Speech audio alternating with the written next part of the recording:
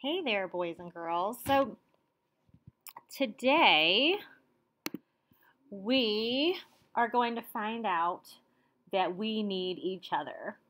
And we'll find out each of us is a gift to God's family. So, first of all, I want you to pause this video and get a blank sheet of paper. We all have special talents and skills we can use to help one another. I want you to draw something special about you. Each of you is unique, and that means you're special and different. That's why we need each other. It's a gift to have one another. So go ahead and pause this video so you can finish your drawing. When you're finished, give your picture to someone as a gift because you are a gift to others. If I were to draw something special about me, I would draw my eyes. I got made fun of a lot when I was little because of my eyes. Pastor Bill made me realize that my eyes are special and beautiful. I should never be ashamed of my eyes. You might draw a picture of something that you are good at. I'm good at teaching. How do you like my Bitmoji? The Bible helps us think about why we need each other by talking about our body parts, like hands, feet, eyes, and mouth.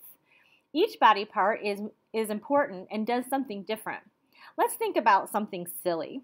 I wonder what it would be like to have an extra body part. So, would you rather have an extra eye, like our friend on the left, or an extra arm, like our friend on the right?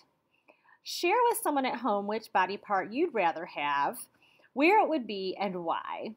So go ahead and pause this video and tell someone your answer. I think I would like extra arms so I could get more done in a day.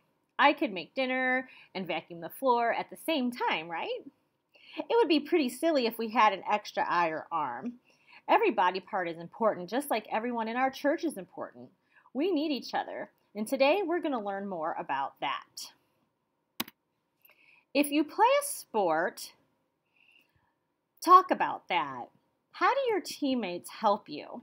So my son Christian plays basketball, and his teammates would often pass him the ball so that he could slam dunk and score. So I'm going to go ahead and show you one of Christian's dunks.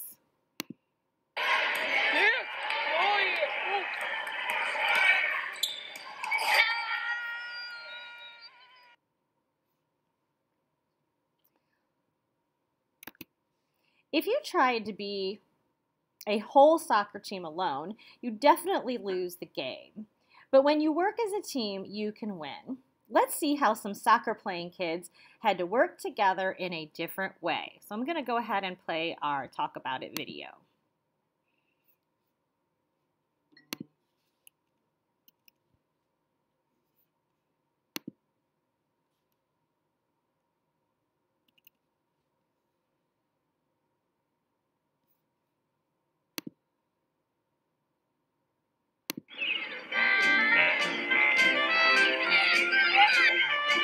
On a Sunday afternoon, not too long ago, these children were kicking their ball to and fro.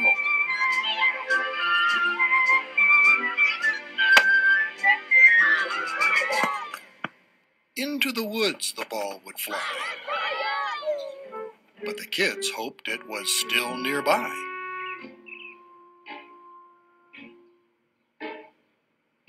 Looking high, looking low. Now, where did that ball go? Far and fast the ball did bound, bouncing its way through the playground.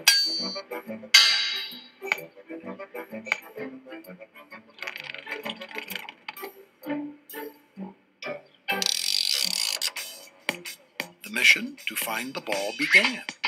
Our fearless kids came up with a plan. Rolling high, rolling low. Would the ball ever slow?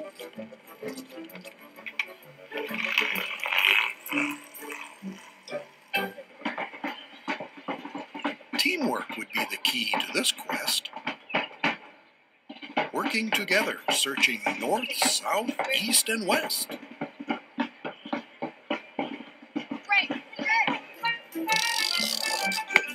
Into the bowl the ball would drop, causing this skater to quickly stop.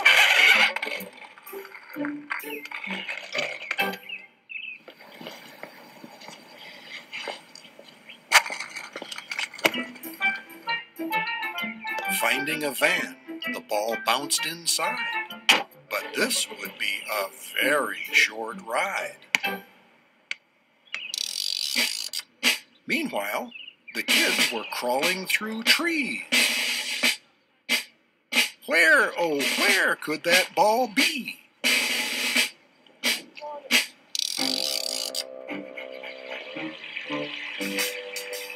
But wait, the ball is chased by a beast.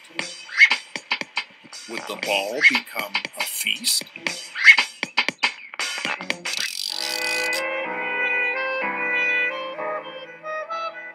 When all seemed lost, the ball came near, but with it a great big dog appeared. Would the dog give up his prize? She slowly approached because of his size. The dog would not give up his find, but wait, an idea was on their minds.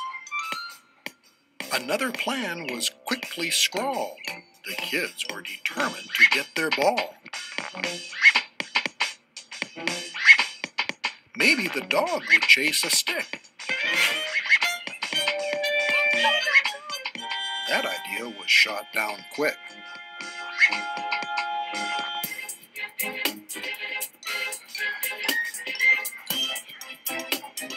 The dog didn't even want a bone. He'd claimed the ball as his own. The kids would try one more ploy. Distract the dog with a soccer ball toy.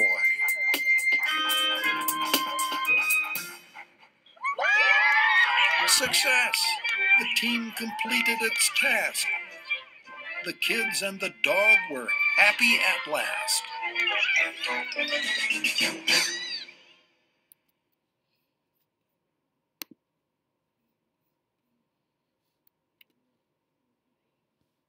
Why did the kids in this video need each other? Tell about a time you worked together with other people. Here's a picture of some of the kids in the youth group that I got to work with during their mission trip. We weeded that area outside of the church where there are those big steps and there's those bushes and plants coming over the side. I'm not sure if you've ever been there, but it's a really neat space, and I would like to plant flowers there one day. But look at that space, and there's parts of this picture that you can't even see, and we weeded it, all of it. But can you imagine if I would have had to have done that all by myself? It would have taken me forever. But we got this done in a matter of a couple of hours. In the video, the kids had a hard time tracking down their ball, even though they worked together. The ball kept getting moved to new places, but in the end, putting their heads together helped them solve their problem. When we work together in church, we can do amazing things for God, but we can't work alone. We need each other. So let's end our lesson in prayer. Let's be still and quiet and repeat after me. Thank you, God, for all of the children and people in our church. Thank you for all our special gifts. Help us to use our gifts to further your kingdom. Amen. Alrighty, well, I hope to see you guys either in church or right here on YouTube next week.